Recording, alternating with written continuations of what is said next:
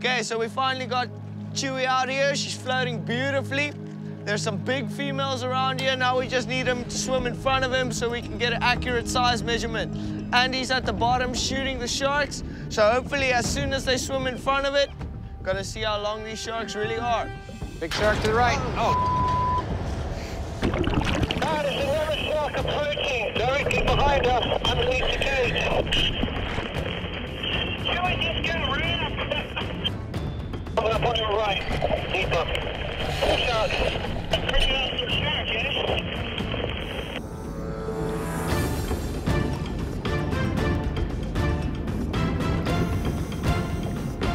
This shark gets close enough to get a good size comparison. He's about a foot behind Chewie, so easily a couple feet longer. A 12-footer. About medium size. The shark action is getting intense, and Chewie is the focus. Wow! But it's doing its job. This shark is a 16-footer.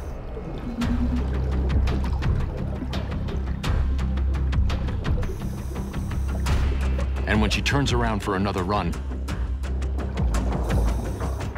Chewie delivers a girth measurement as well. 4 feet. That's not up to mega shark size yet. We try and narrow that other one up. She's a hell of a shark. The 12 to 16-foot sharks they're seeing at the surface are big. But dark shadows below indicate much bigger sharks down deep. Yeah, if we can get that one, that actually might be our mega shark.